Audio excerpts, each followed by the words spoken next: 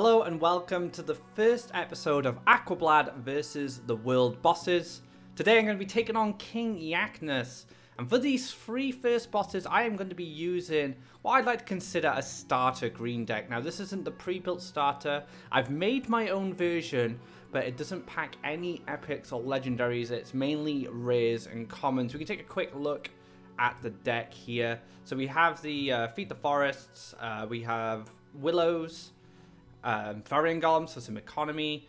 These are your kind of bulky rare creatures. I've packed in 3 Voice of Truth and no Sagami Grove Callers. I don't feel the Grove Callers are necessary in these boss fights, whereas Voice of Truth can be very handy.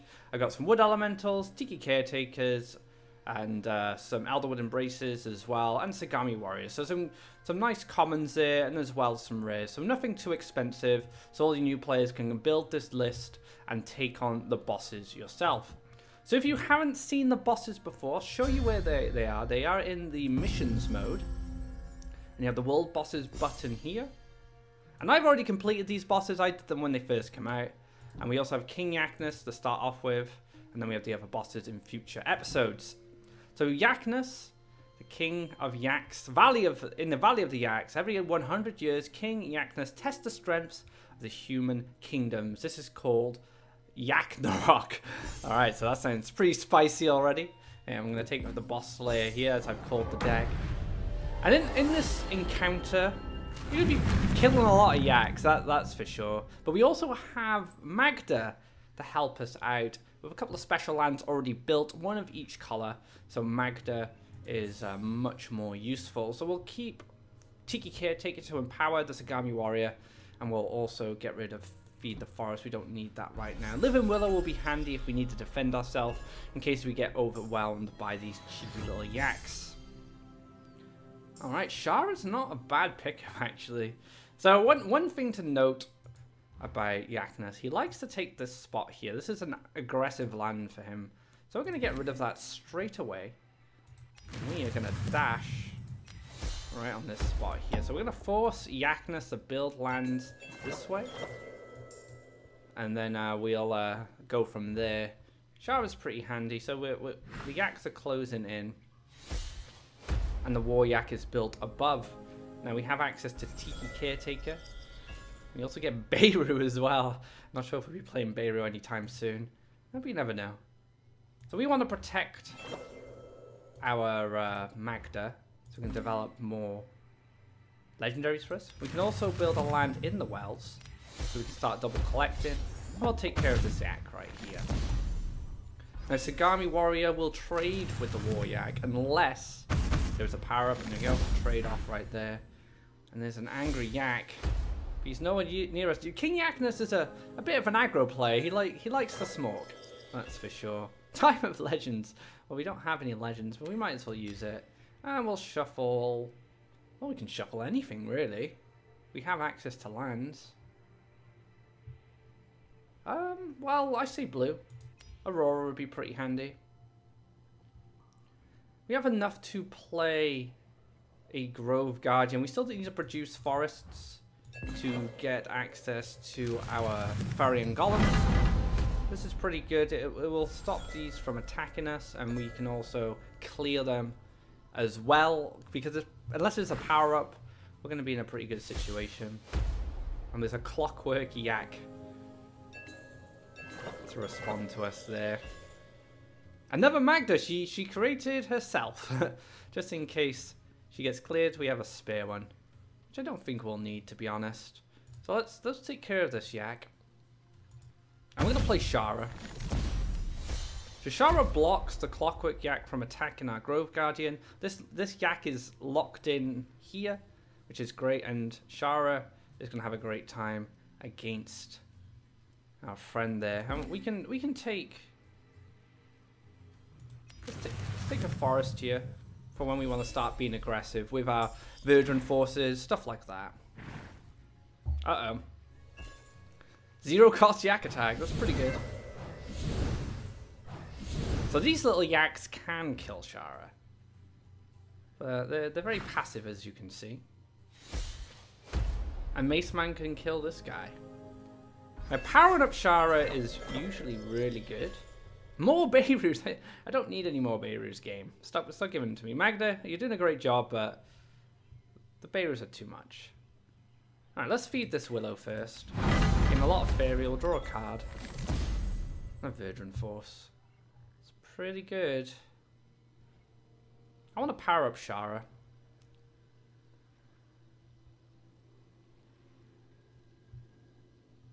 Let's kill this. We'll move Shara up here.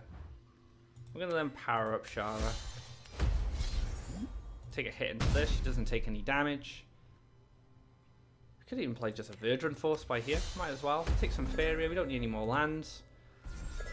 We've already got a really healthy board dealing with these Yaks. And another Yak attack. Oh goodness. Oh my goodness. Well, these can kill Shara now. Where's Garadan when you need him? 1. We can trade here. That's fine. 2. I'm not going to even bother finishing Shara off. The arrogance. Another Beirut. Why? Why, Magda? Are you trying to make me play water and destroy all these lands?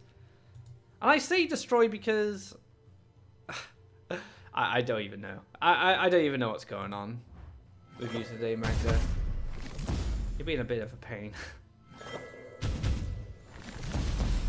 Now we could reset Shara back, which I think is pretty good.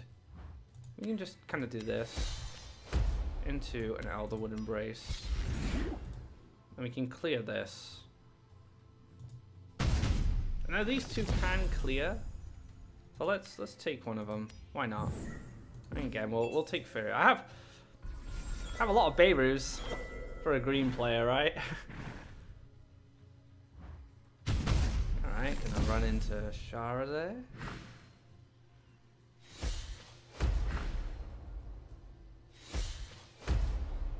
So now we can start pushing some orb damage. Should be handy. Sure, okay. I kind of feel that they want me to play Beirut now.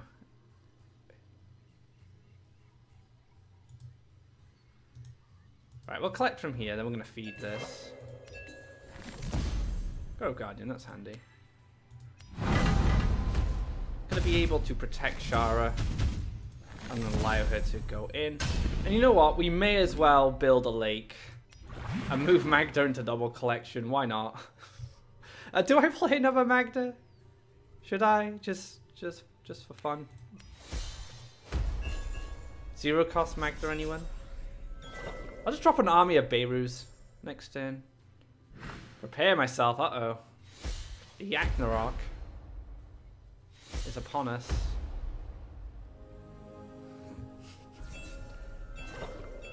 Oh, excellent. Where were you earlier? Oh. You remember that time I used the Time of Legends and put a random blue card in my deck, hoping I'd get Aurora? Turns out I put another Beirut in there. Why not? Just keep the Beiruts coming. So weird. Alright.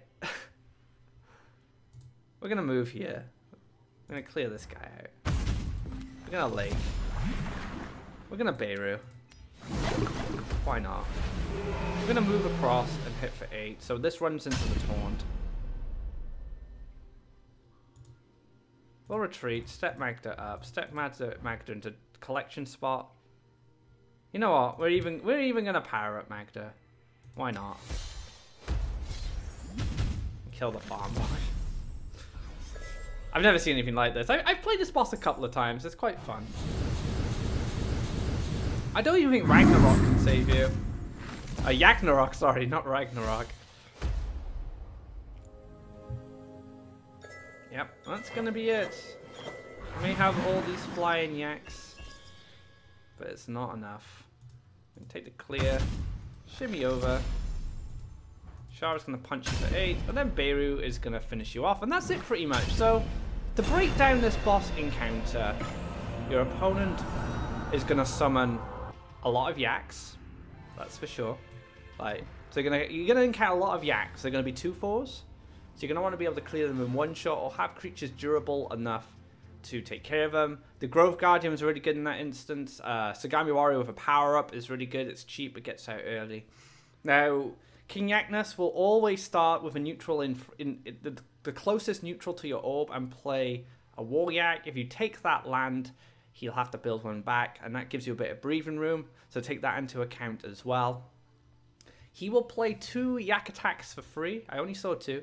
And they will try and clear stuff, or they'll just cause a bit of mischief. So keep that in mind. You will get a Magda's Rose as well. So make sure your hand's not too full. That's why it's not great to play a lot of Magda, especially in the early game, because you're going to want to get that Rose and help you steal another character.